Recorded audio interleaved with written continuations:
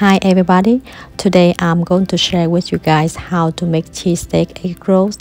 This is really easy to make and super delicious. So let's get started.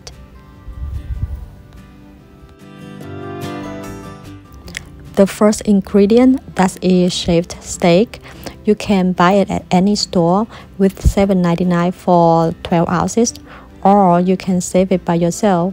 Just put the steak into the freezer for about 12 to 24 hours, and then after that you can save it. The second ingredient, that's a egg roll wrapper. This one you can buy at any Asian supermarket in the frozen section.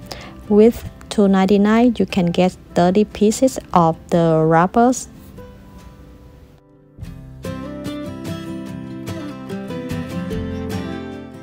We also need onion and American cheese.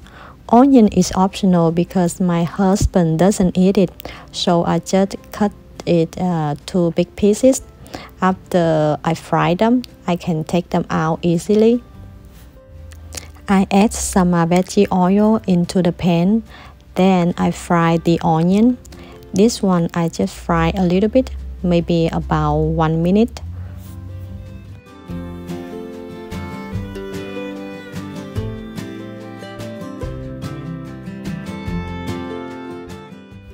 And then I add the shaved steak. We just fry the steak until it's well cooked. When you see no red blood in there, it means it's ready. So you just put in the drainer, let it cool down and dry. We also need an egg. The purpose of the egg is like a glue to seal the edge of the egg rolls. Everything is ready, so we start wrapping the egg rolls. First, we put the wrapper on the plate and then one slice of cheese.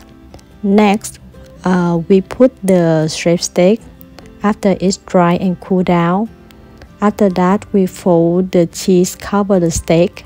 Make sure the steak doesn't poke any hole into the wrapper. So we fold both sides and then use the egg to seal the edge of the wrapper.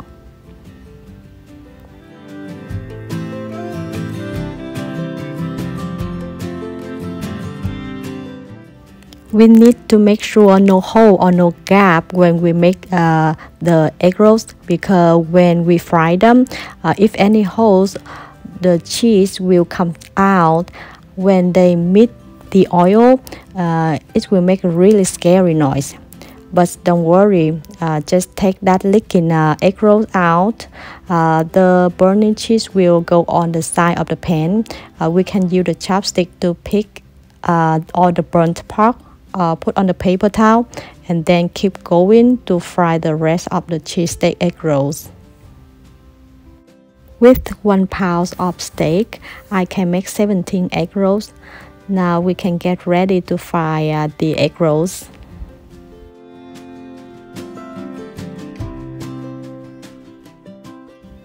First, we put the veggie oil into the pan and then wait until it boils. We can use the chopstick to check if we see a lot of bubbles. There, it's ready. We put the egg rolls into the boiling oil in the low-medium heat. We don't need it too high because it can get burned. We need to flip both sides. Make sure both sides are brown and nice. The inside is cooked already, so we just make sure the wrapper is done.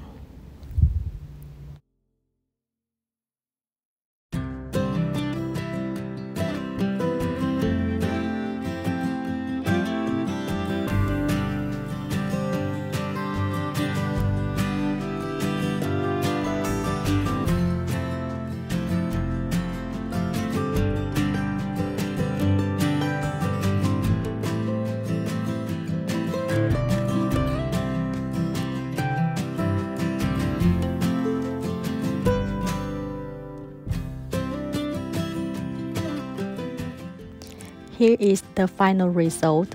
This is the cheesesteak I just made. Outside is really crispy, but inside is really juicy and creamy. You can try it. You're going to love it and make it over and over again. Thank you for watching my video. Please give me thumbs up if you like my video and subscribe to my channel. I really appreciate it.